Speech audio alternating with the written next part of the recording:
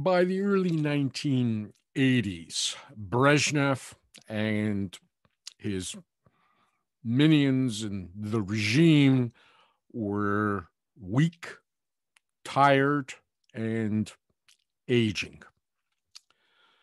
The end of détente occurred, of course, as I described it in the previous lecture, with the Russian deployment in Afghanistan. But on top of that, there is new pressure coming from a newly elected president, Ronald Reagan, who has the kind of vigor and youth, despite his chronological age, that certainly Brezhnev no longer has.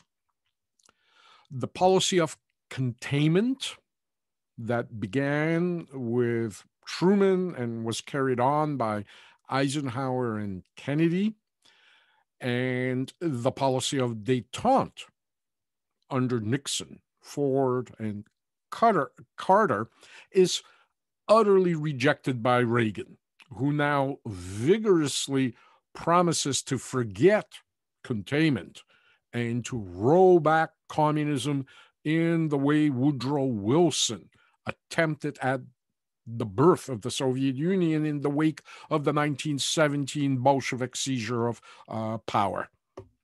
Reagan essentially dismisses all American foreign policies toward the Soviet Union that began under Truman's administration after the death of Roosevelt. Reagan sees himself as a Western warrior fighting a war against what he describes as an empire of evil, an evil regime. Reagan will actively exasperate Soviet problems inside of Afghanistan by heavily supporting the Afghani rebels. Again, something that I have already covered in the previous lecture.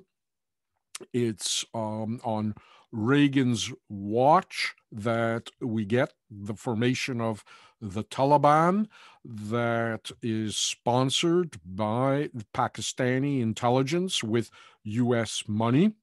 Reagan essentially meets with the Taliban, telling them in 1985 that they are warriors for peace and democracy against kind of atheistic communism, and tells the press, quote, "These gentlemen are the moral equivalents of America's founding fathers," end of quote.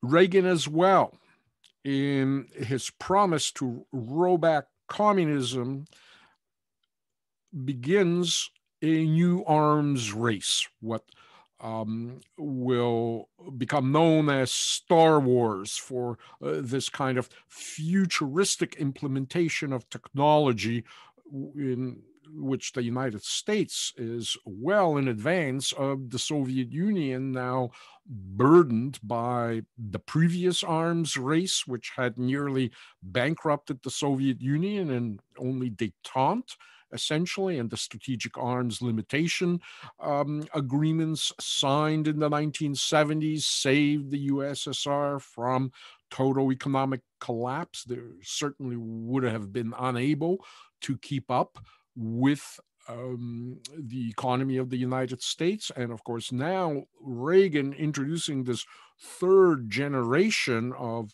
weapons that would have used all these new advanced technological systems. And it's a question even whether Star Wars would have actually worked. However, it presents to the Soviet Union this necessity of now keeping up with whatever technological developments the United States had planned or at least discussed of implementing into the global security system that the United States operated. So he puts tremendous pressure now on the Soviet Union at its worst time possible, as they're mired in Afghanistan very much in the same way that the United States was mired in Vietnam some 15 years previously.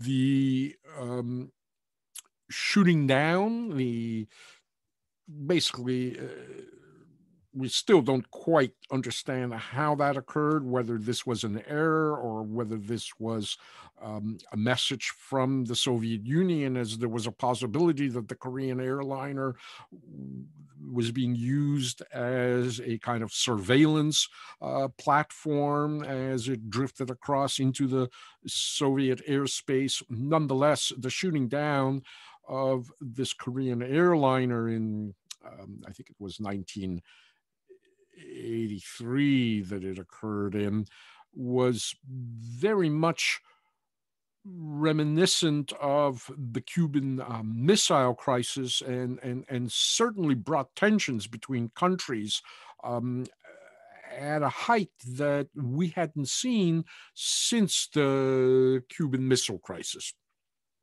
And once again, the prospect of thermonuclear war became a realistic one once more after what we thought was the end of the Cold War, that détente period of the 1970s.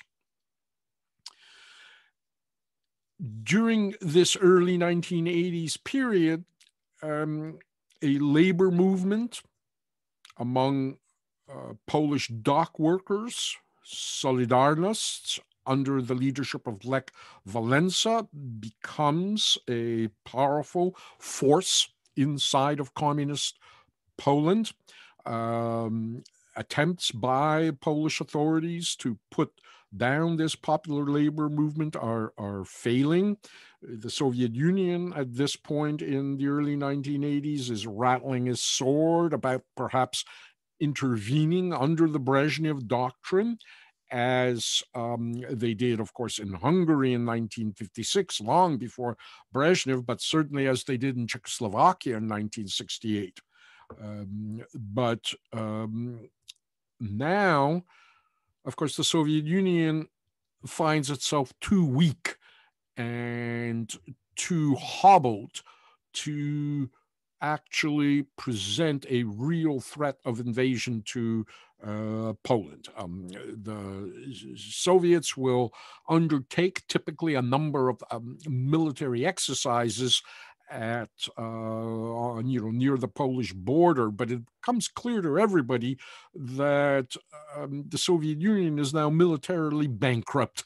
It's bogged down in Afghanistan, and politically as well, as the Moscow Olympics were now boycotted, as Reagan is ramping up the Star Wars platforms. The Brezhnev doctrine is indeed bankrupted. The Soviet Union is in no position to intervene in Poland the way it was able to intervene in Czechoslovakia in 1968, nor does it have the kind of political tolerance of the United States, which was pursuing at that moment when the Soviets entered into Czechoslovakia a policy of détente.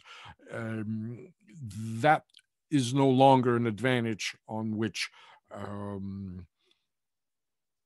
Brezhnev could count.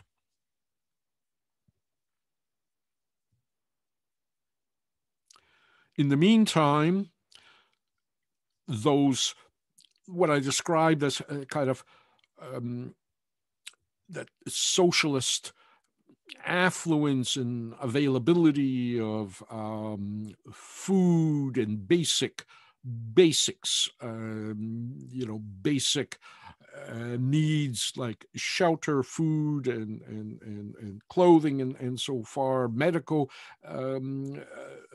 services all begin to deteriorate in the Soviet Union as, again, the Afghani war, the failure of détente, and all the potential trade that would have come with it is now beginning to bankrupt essentially the socialist economy that had been providing these basic necessities to the people of the Soviet Union. And we begin to see sporadic shortages in certain areas. Here you can see people are lined up for milk.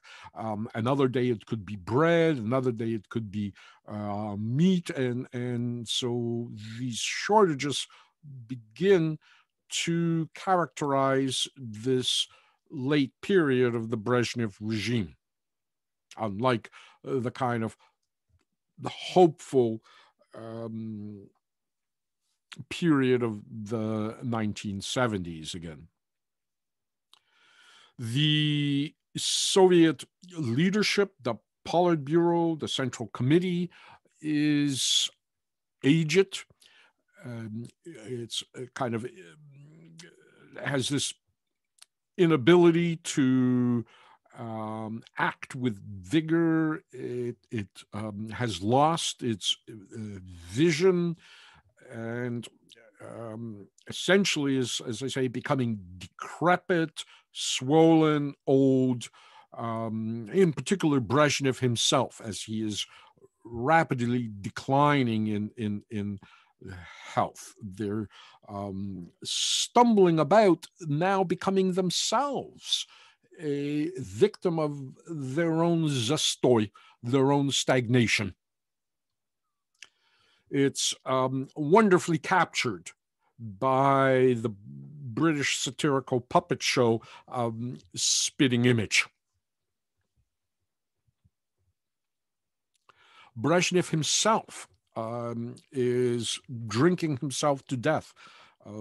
It's been essentially the policy of and the necessity of the Soviet propaganda machine to airbrush bottles of alcohol out of pictures of Brezhnev, as here you see in this case Brezhnev meeting with the Chancellor of West Germany, Willy Brandt. Those bottles had to be airbrushed out of the picture. Brezhnev is in terrible health by 1982. And indeed, in 1982, Brezhnev will pass away. And that's the end of the ride his family had in the nomenclature of wealth and privilege in the Soviet Union. The Politburo now will choose Yuri Andropov to replace Brezhnev.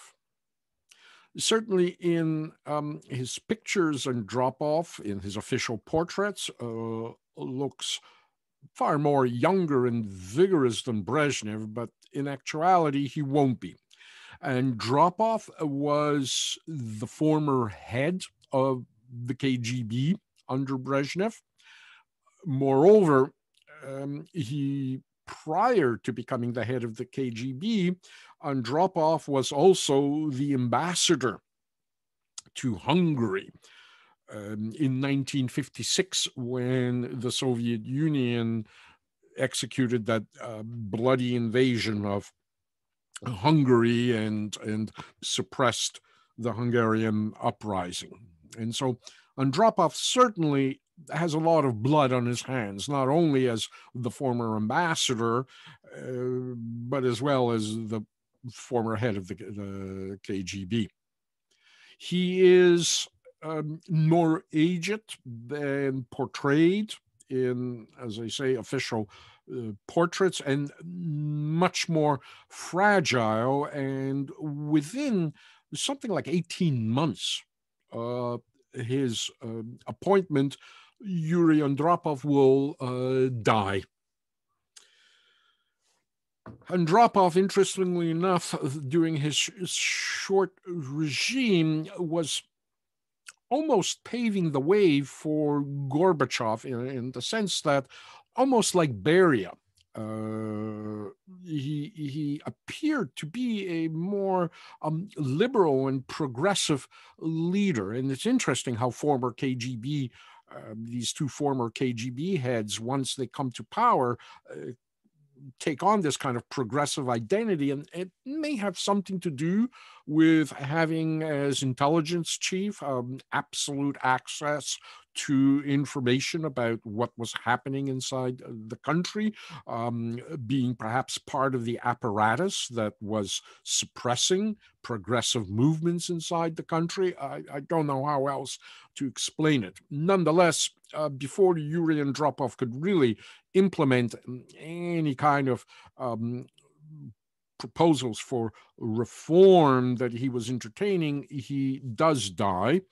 And, one of the last old men left on the Politburo, Konstantin Chernenko, now becomes the next chairman of the Communist Party, the party secretary, who essentially, since Brezhnev, has been leading the country. Konstantin Chernenko, unfortunately, is, he could be explained as already, best described as being already dead. Even his portraits appear to be mummified. Chernenko is in terrible health. He can barely move. They occasionally manage to wheel him out onto the Kremlin, the mausoleum balcony where the leaders of the Soviet Union traditionally pose, and he manages to raise one arm. But Chernenko spends most of his period, while appearing to run the Soviet Union, in a hospital bed. And so we have these very few pictures of Chernenko actually up on 2 feet, and very quickly Chernenko will pass away as well, without really having much impact on change in the Soviet Union. This death of Chernenko now will bring Mikhail Gorbachev into power. He's essentially the only guy left in the Central Committee or the Politburo who's not at death's door. Gorbachev comes from an entirely different generation. He is younger by some, 15 to 25 years than all his predecessors. He is a child of the 1930s. He's born in 1931. He is a mix of Russian-Ukrainian ethnicity. His background is, he comes from a peasant family. He, of course, is a child of the famine of 1931 and collectivization. On his birth, he's named Victor, but his mother insists on a more Christian name, Mikhail, and will secretly baptize him. His grandfather will actually perform the christenings. Many members of Gorbachev's peasant family are lost to the Stalin purges or arrested. Gorbachev is raised in abject, barefoot poverty.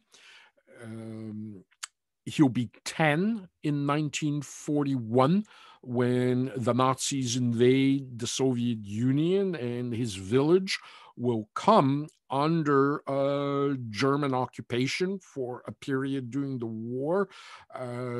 His father will be severely wounded in the war.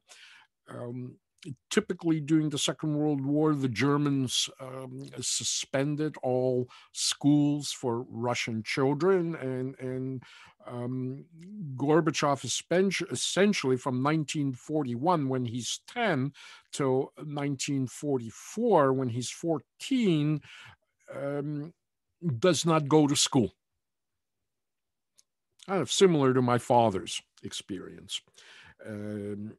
He reluctantly will return to school in 1944.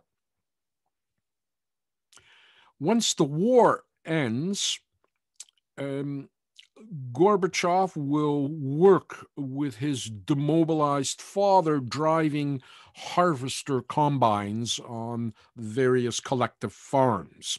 And Gorbachev will be, in the late 1940s, for outstanding work as a harvest combine driver. He will be awarded the Order of the Red Banner of Labor, which here you can see on an early portrait of Gorbachev, him wearing on his chest. This is a very high award in civilian life in the Soviet Union.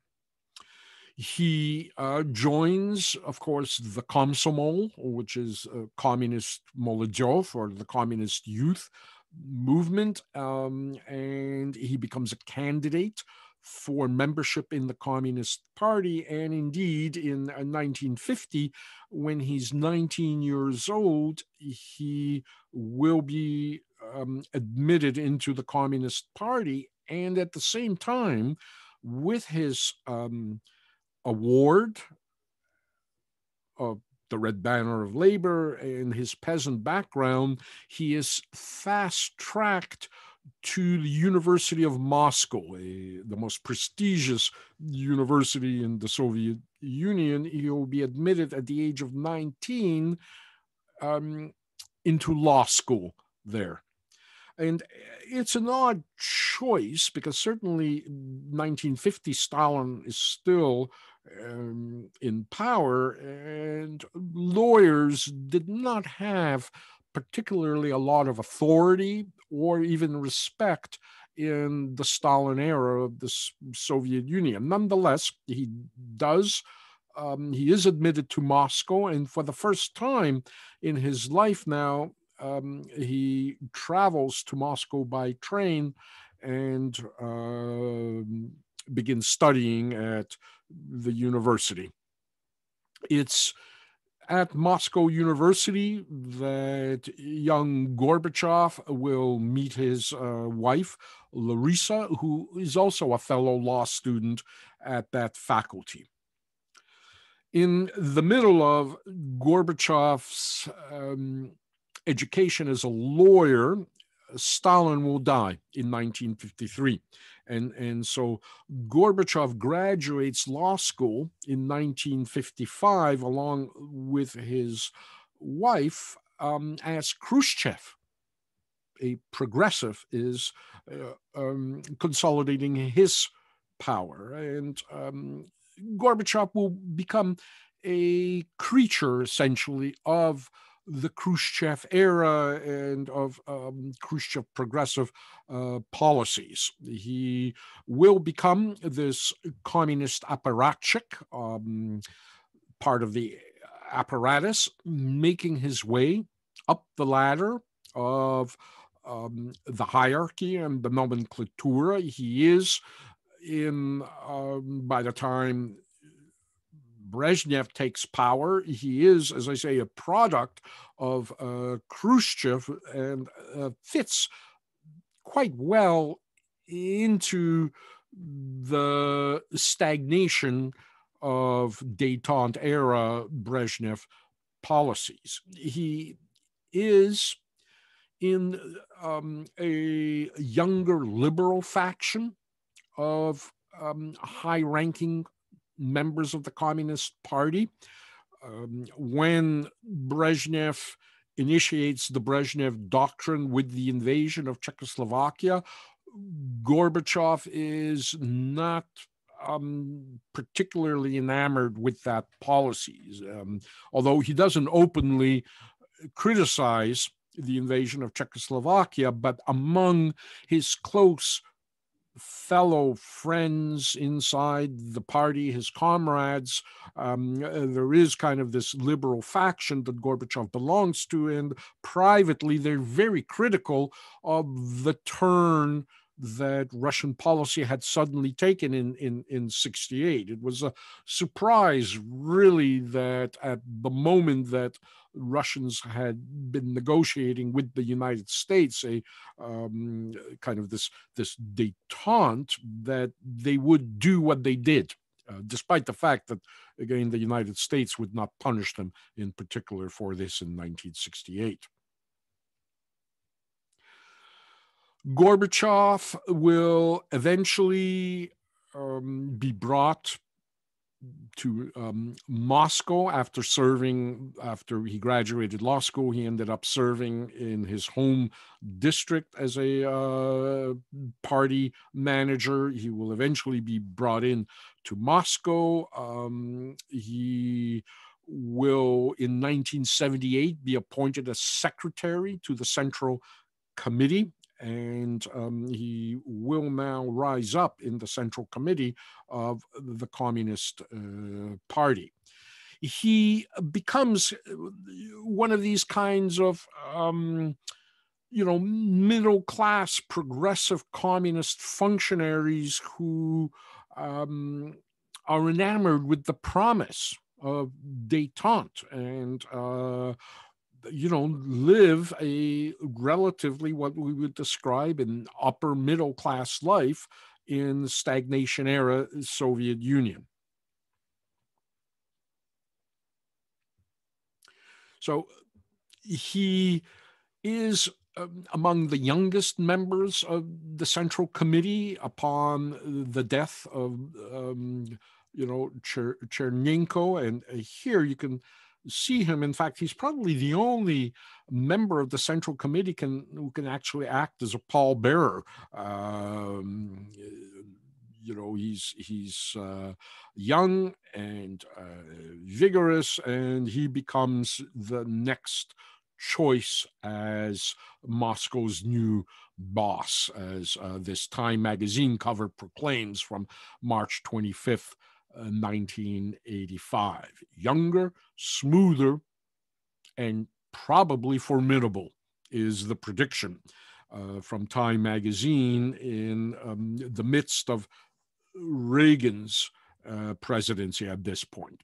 So Gorbachev comes to power in the middle of Star Wars, and you may remember again, Reagan will characterize the Soviet Union as the evil empire, and Reagan will visit the Berlin Wall and call out, Mr. Gorbachev, take down the wall. So Reagan, despite this kind of appearance of Gorbachev perhaps being as a new wind in the Soviet Union, Reagan at first is very skeptical of any leader in the Soviet Union at that point, and presses on with his rollback agenda. It's Gorbachev's first foray outside the Soviet Union that begins what we will characterize as the Gorbachev era. Gorbachev, when he travels to London and meets with Margaret Thatcher, absolutely charms Thatcher, the Iron Lady, who herself is quite the new Cold Warrior, and is certainly a close ally of Ronald Reagan. Margaret Thatcher is impressed with Gorbachev's intelligence, his intent, his character. Everything about Gorbachev leads Margaret Thatcher to conclude that this is a communist that we can actually deal with and maybe live with now in the future. And so Thatcher will essentially anoint Gorbachev as someone that NATO countries can engage with in a restoration of a new relationship. Maybe not détente, maybe not even containment, but something new. And it will be Margaret Thatcher who will now go to Reagan and essentially sing her praises of Gorbachev.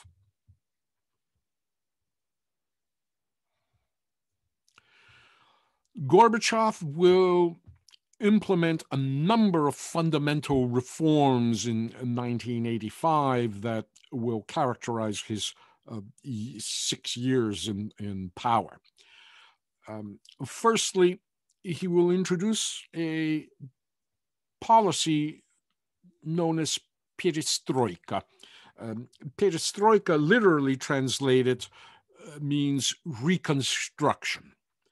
It's an attempt to rebuild the Soviet economy as a mixed economy, something midway between the central planning command economy of the Soviet Union with free market mechanisms. And the first thing that Gorbachev will do is he will allow the formation of small, what the Russians call cooperatives.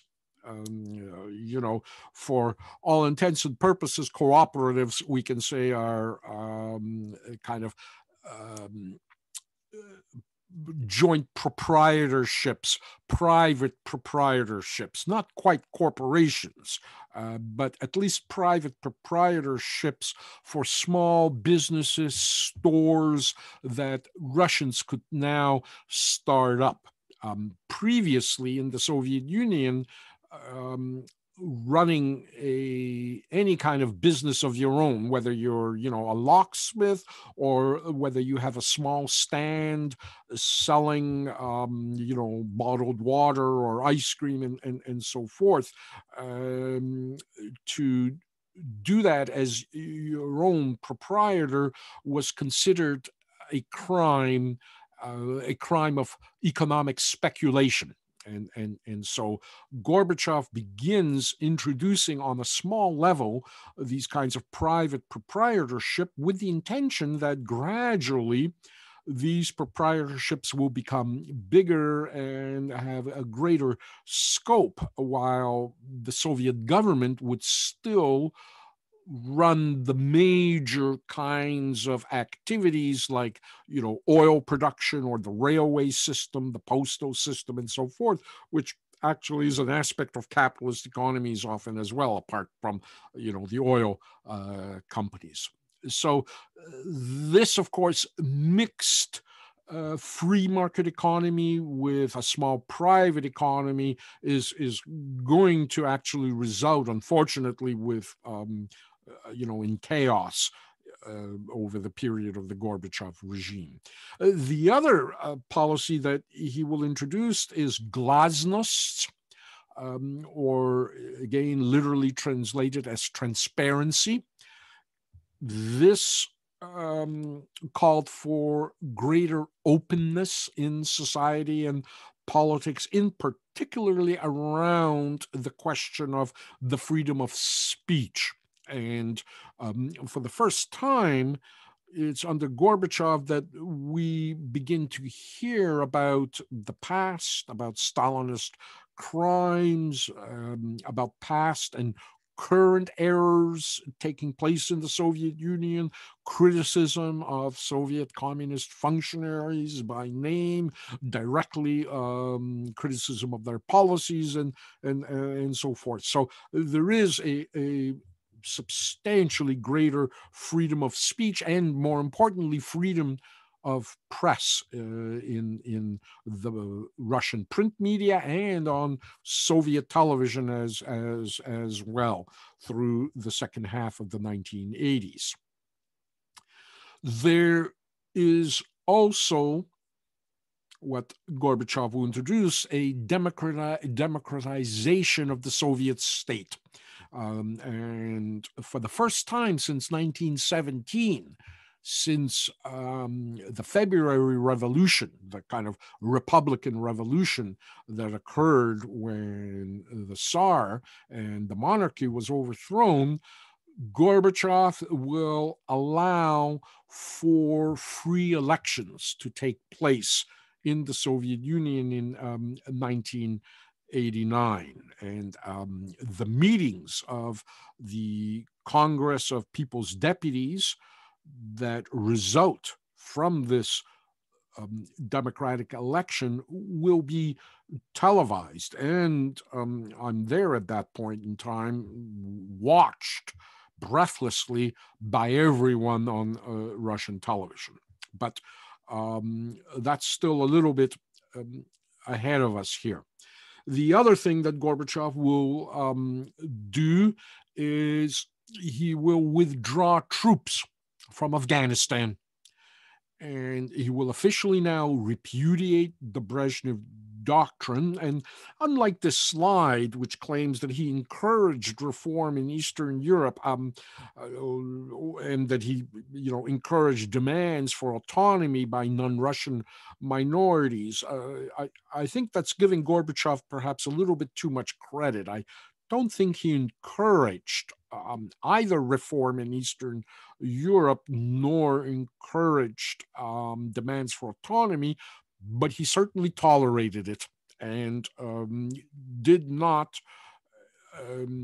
intervene in the kind of natural rise of these demands in non-Russian territories, as well as in Eastern Europe, in the Warsaw Pact countries. So at the very least, he stood aside.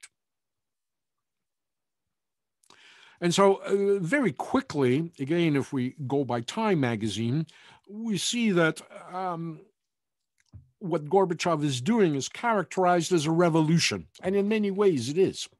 The questions we all have is, can he make it work? Is indeed the Cold War now fading? So all these questions we are indeed asking. I am, by this time, in 1985, starting from 1985, I'm overseas working for CNN in the Rapid Deployment Unit that was based in Rome, Italy, that gave us kind of an ability to, being kind of in the center of Europe,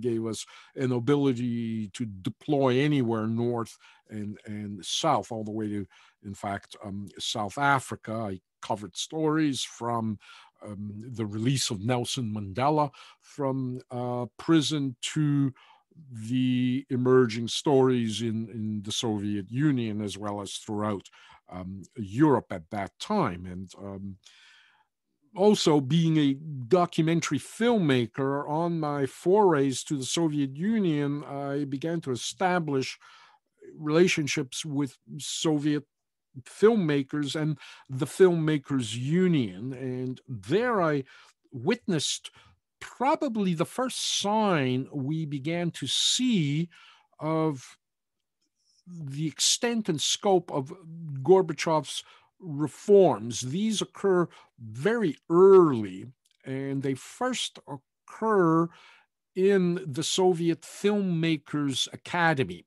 Kind of like the American Academy of Film Arts, is the same thing in the Soviet Filmmakers Academy.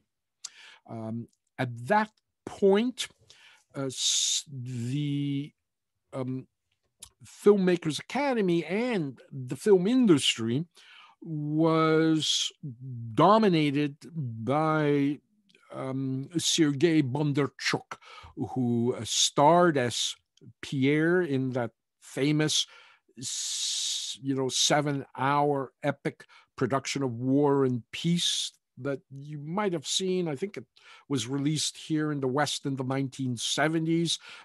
He not only starred in it, but Sergei Bondarchuk was also the director of this epic filming of War and Peace.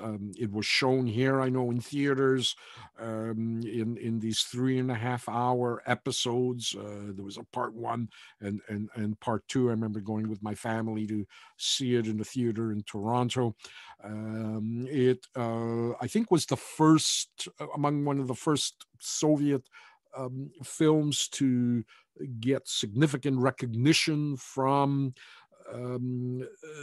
Hollywood at that time as well, other than the smaller films, a few black and white films that were made in the early 60s. But Sergei Bondarchuk, of course, essentially became this almost like a studio head, dominating not only the creative aspects of filmmaking in Russia, but as well the production aspects as well. What got made often was decided by Bondarchuk on the studio levels. So he had all this power, but in 1985, Sergei Bondarchuk is overthrown, and Elem Klimov is elected as the new head of the Film Academy. And of course, Elem Klimov is the 1985 director of Come and See. Иди смотри. Come and See, you'll find it often on the list of the 10 most shocking films ever made. And it is, indeed, it's a very disturbing film if you had not seen it. Come and See, of course, is a reference to passages in the Bible, Revelation, chapter 6, verse 7, 8, which goes like this. And when he had opened the fourth seal, I heard the voice of the fourth beast say, "Come and see." And I looked, and behold, a pale horse, and his name that sat on him was Death, and hell followed with him. And indeed, Come and See is a shocking treatment of Russian World War II war trauma and the death and hell that followed. It's Russia's apocalypse now of the Second World War.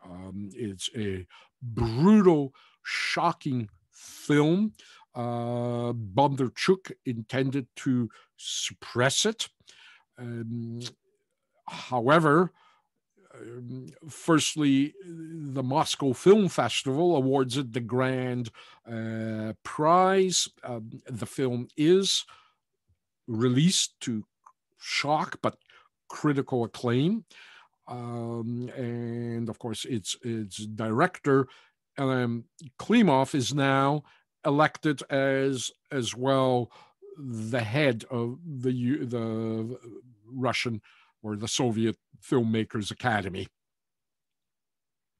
Klimov himself had previously acted on behalf of another very controversial Russian film also dealing with World War II issues. Larissa Shepitko's 1976 The Ascent, Восхождение. This film also dealt with the trauma of the Second World War, but in particular focused on the Nazi occupation of Belarusia, of Belarus, and touched a nerve by its portrayal of collaboration by fellow Russians, Belarusians, Ukrainians, and so forth with the Nazis. It's almost a retelling of the crucifixion of Christ, where again you have that scenario in the Bible of, once again, kind of collaborators working with Rome in the execution of Christ, and so there is this kind of subtextual spiritual awareness in the ascent that back in 1976 would have troubled Bondarchuk, and Bondarchuk tried to suppress the film, and Klimov at that point was a functionary in the film industry who managed to essentially bypass Bondarchuk and the formal system and get the film released. Certainly the ascent is as disturbing as Come and See is. And again, it just all that trauma of the Second World War that Russians carried is just torn out of their souls in both of these films. So this sudden change in the Filmmakers Academy signaled to other cultural institutions that suddenly there's a new openness in Russian popular and classical culture. In particular, we began to see in theater kind of self-critical plays that would not have been allowed certainly in the Brezhnev era.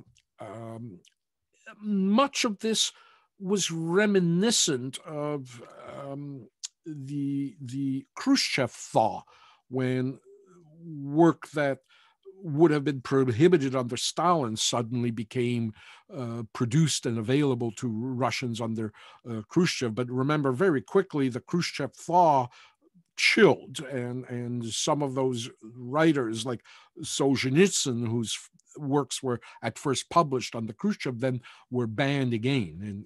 And so there is this kind of suspicion, but nonetheless, the Russian creative community, artists, musicians, playwrights, authors, now will leap into this what appeared to be new progressive era with unique and unthinkable in the a couple of years earlier works of art, theater, and writing.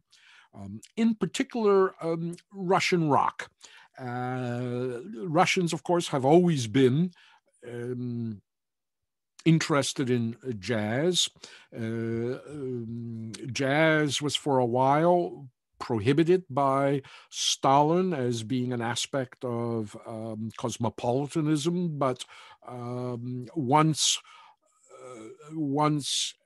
Stalin dies, of course, jazz returns, and we know there is this kind of relationship between jazz and the emergence of rock and roll, and so by the mid-1980s, we begin to see kind of official Russian rock, where, as you might have seen if you've watched my film, Russian Rock Underground, you might have seen where Communist Party officials would review the lyrics of any Russian rock band performing on in any venue prior to giving permission to play on the stage. They would need to get a permit that their lyrics had been approved in Moscow, there wasn't particularly a formal system, a rock laboratory that encouraged a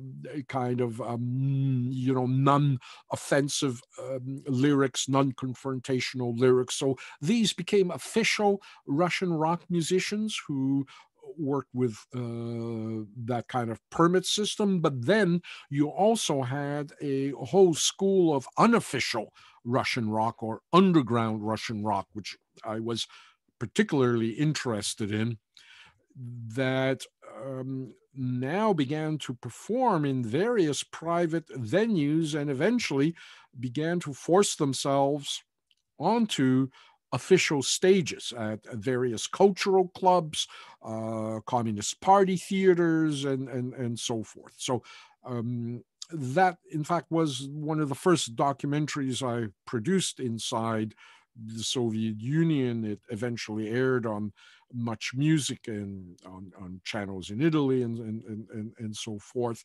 And it was an early glimpse into what Gorbachev's Russia was beginning to look like. Late 1987, early 1988, Russian rock underground. And I posted a link to the documentary there. Sorry for the quality, the visual quality of it, the audio quality.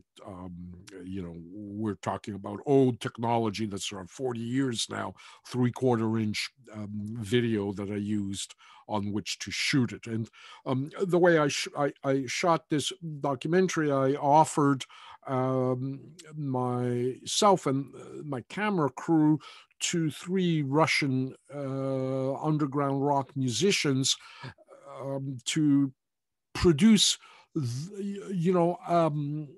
a video of their dreams, essentially. Even underground bands here in North America really did not have access to the kind of technology and money to produce a video, and I was able to do that for these 3 bands. 2 of them, you can see certainly Televisor and Aquarium wrote these very elaborate videos that I produced for them and incorporated into my documentary.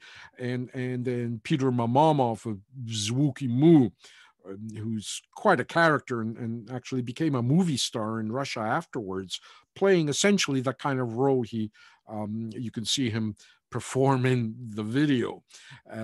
Peter Mamonov just came in with a huge bottle of vodka and said to me, "Do whatever you want," and performed his song, the press union song. Here he is, Peter Mamonov. He's doing this in quite a, as I say, drunken state. I kind of often compared him to, Devo or early Burn from the Talking Heads, this kind of twitchy performance that he did. What I began to see when I was in Russia in those early years was that we liked Gorbachev a lot more than the Russians did. There was this kind of Gorbimania here in the West that a lot of Russians did not really share with us. As enthusiastic as we Westerners were about Gorbachev, the Russians were actually quite sullen about Gorbachev and very cynical. And in fact, this painting by Eric Bulatov of that era perfectly captures the kind of cynicism that Russians felt, particularly as Eric Bulatov describes in my film, Mondo Moscow, lot of Russians who had lived through the Khrushchev thaw and saw it cool. There was suspicion and fear among Russians of these changes, in particular the promise of these changes. Russians were cynical about it, and for a number of reasons, partly the past, and indeed, I think Gorbachev was much more popular in the West than he was inside his own country. Under Gorbachev, these market reforms, halfway between a capitalist and socialist system, crippled the socialist sector on which the average Russian depended upon, on the socialist state payrolls, or people on fixed income, particularly pensioners, who are going to be now devastated by this splitting in the market. What used to be state supplied sources of food for an average Russian began to run dry as food producers saw market opportunities to sell food at a much higher rate than in the subsidized Soviet state food system. This resulted by the 1990s food rationing in the Soviet Union.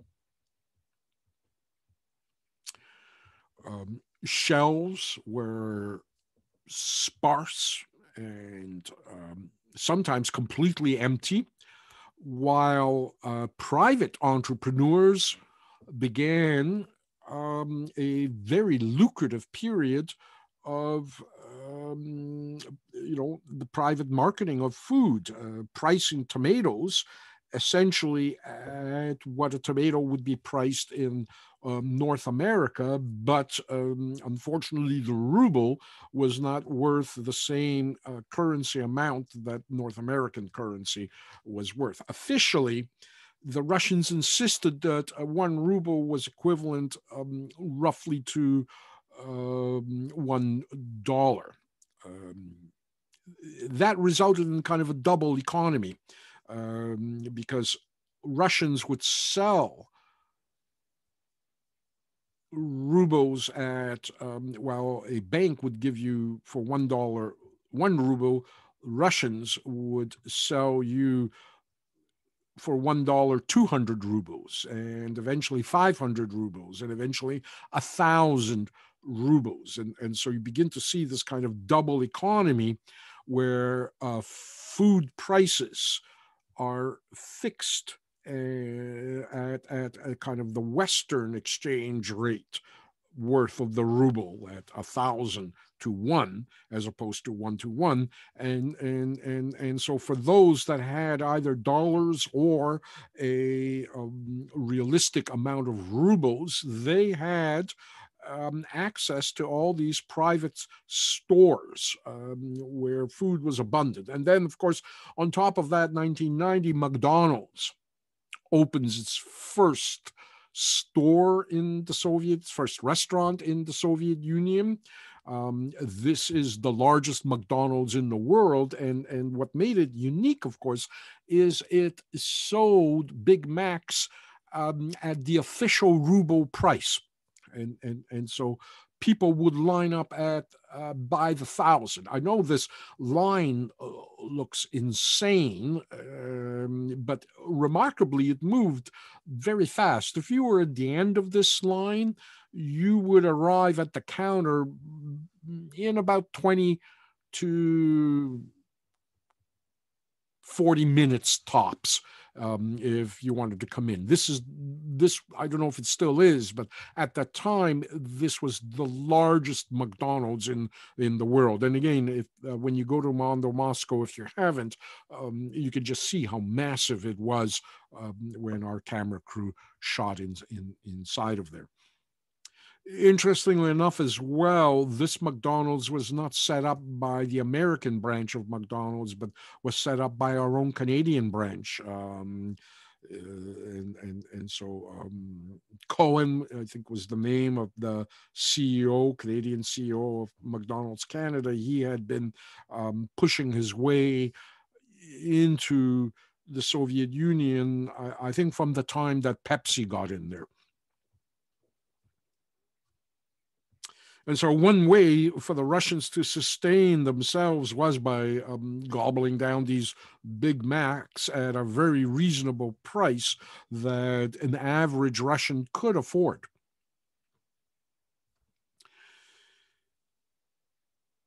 U.S.-Russian relations were now restored, and in fact, optimistically restored to even a better relationship than under the period of détente. Reagan, after Thatcher's endorsement of Gorbachev, indeed found Gorbachev as a pliable partner to work with in Europe. As I say, the Brezhnev Doctrine was renounced. A new treaty was signed, START, and democracy was promised, and Russia began to loosen, essentially, its paranoid grip on the Eastern Warsaw Pact countries, which Russia had depended upon to perform as a buffer between any kind of potential aggression from the West. And so going from evil empire to suddenly a perhaps partner in the new world structure. In fact, I think Reagan referred to it as the new order, or the new world order, because that was Hitler's term, the new order. I think Reagan used the term the new world order. Indeed, suddenly Gorbachev and Reagan showed promise of working as partners in this new world order.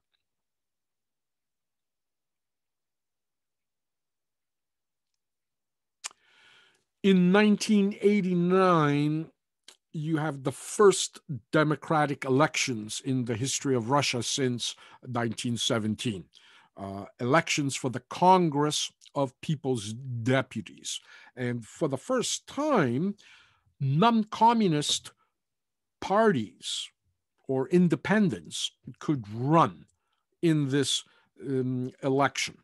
Of course, the Communist Party had a powerful grip on the population, partly it's not just every member of the Communist Party, but then you have all the families of Communist Party members, the privilege in the nomenclatura that they all share. These are all aspects of communist power in the Soviet Union. And so these elections in the winter of 1989 are, as I say, the first democratic elections. Nonetheless, 87% of deputies elected to the Congress were from the Communist Party. Only 13% were independents. And nonetheless, people like, for example, the dissident Andrei Sakharov, the nuclear scientist, are elected to the office of deputies, and 5 years previously, it would have been unthinkable that even someone like Andrei Sakharov could even raise his head.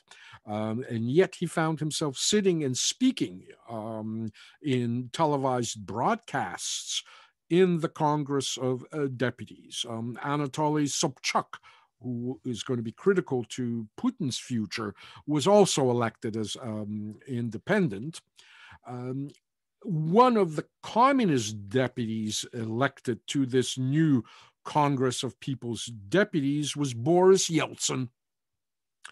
Boris Yeltsin is also of Gorbachev's generation. In fact, they're born in the same year, 1931.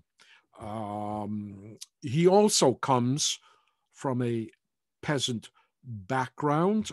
He also lived on the collective farm. He also, like Gorbachev, was secretly baptized into the Christian faith. He also had relatives who were arrested during collectivization and during the purges. Unlike Gorbachev, fortunately for Yeltsin, he did not endure the Nazi occupation. And so he was coming from Sverdlov in eastern part of Russia. I'm not quite sure if it's actually in Siberia, but it's bordering on, certainly on Siberia. He was schooled during the Second World War away from the German occupation, so he's fortunate in that. He would have attended high school 1945 to 1949. He didn't particularly like going to school. Yeltsin, as a young man, was a little rough around the edges. You may notice he's missing a thumb and a forefinger on his left hand. That comes from his playing with hand grenades when he was a teenager. So that's, I think, an interesting, certainly, insight into Yeltsin's psychopathology as a teenager. He'll graduate high school in 1949. He'll again enter into an educational institute, the Ural Polytechnic Institute, when Stalin is in power, but he'll graduate once, when Stalin is dead. So halfway through his education, Stalin will die on him. At the Polytechnic Institute, he studies the building trades. He ends up working in supervising construction, then as a textile factory manager. He joins the Communist Party much later than Gorbachev did. He joins the Communist Party in 1961 and will begin his rise in the Sverdlov district party apparatus. He, in 1981, will become a member of the Communist Party Central Committee. And of course, we, as much as Yeltsin's reputation as a reformer, let's not forget, while Yeltsin was boss during the 50th anniversary of the Russian Revolution, Yeltsin oversaw the destruction of the villa in which the Tsar and his family had been executed, which had become this kind of shrine for Russians. So Yeltsin put it to the bulldozer. So much for kind of the reformist reputation. Nonetheless, certainly Yeltsin is popular. He's a man of the people. He developed this reputation of intervening personally in mismanagement and Communist Party apparatus, corruption. He would root it out, as I say, in person, responding to people face on face. And so it made him a popular personality within the Communist Party. And in December of 1985, Yeltsin will be brought to Moscow by Gorbachev and appointed as the head of the Moscow Communist Party urban administration, the Gorkom in Moscow, Государственный комитет, or government committee. Once Yeltsin is elected to the People's Congress, Yeltsin and Gorbachev begin butting heads. In fact, they already began prior to Yeltsin's election, and that's one of the reasons, in fact, Yeltsin ran. Yeltsin thought that Gorbachev was too conservative and not radical enough in the